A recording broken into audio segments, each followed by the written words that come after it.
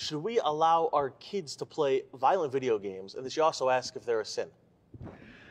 Oh, the sin question. We're so sin conscious. So let me say, first of all, you do what you as a parent think is good for your child, but it's not your child who is the boss. You're the boss. And one day they will come to an age of maturity and then they'll be the boss of their life. But God put you in charge to be loving, to be kind, to encourage them.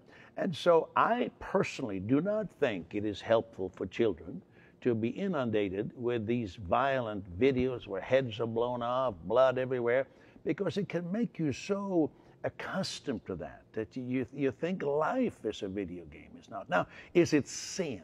Don't be so sin conscious. Be aware of the life that's in you. Say, Jesus, what do you think I should do? And you'll be amazed that he will guide you and help you. But my personal opinion, just on the surface, is no, I don't think that's helpful. Find some other fun game, but not blowing people's heads off.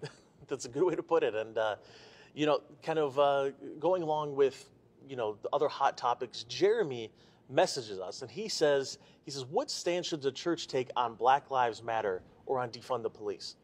Well, you're really trying to get me into trouble here. Now, I'm going to say this.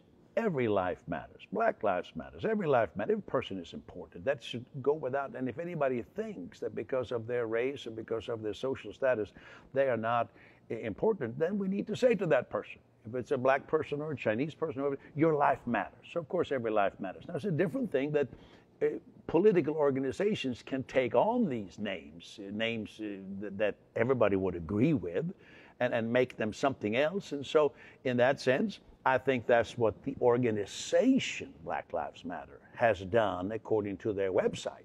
So that I'm not in agreement with at all. The attempt to destroy the nuclear family. But the three words, Black Lives Matter, of course. How can you be a Christian and not agree with that? The organization is a different thing. Now, defund the police, it seems to me that we need police.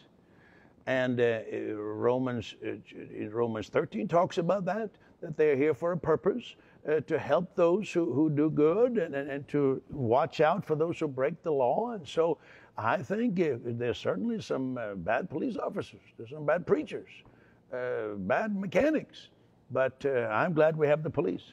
Okay, we better hurry on. Any other questions? We've got one more question, okay. And that comes from Shina. And she asked, is wearing a face mask the beginning of the government's attempt to control us? I think politicians are like lemmings. One city council decides to face masks mandatory, let's say maybe in Calgary, and then Saskatoon says, oh, well, we better do what they do. And then Montreal, Toronto, a lot of these people, they don't even know what they're doing. They just follow me because they don't want to face the press conference where the journalist says, well, we heard in such and such a place they're doing this and that, and when are we going to do that? And they get all, I don't know, maybe some people who study human behavior may look at this and how pliable we humans are and go along with whatever we are told, because you remember a few months ago we were told by the scientists that face masks were no good, not helpful, now mandatory. So science is sure changing quickly these days. But as far as individual governmental officials, they are just doing what they need to do so that the press won't be hunting them down.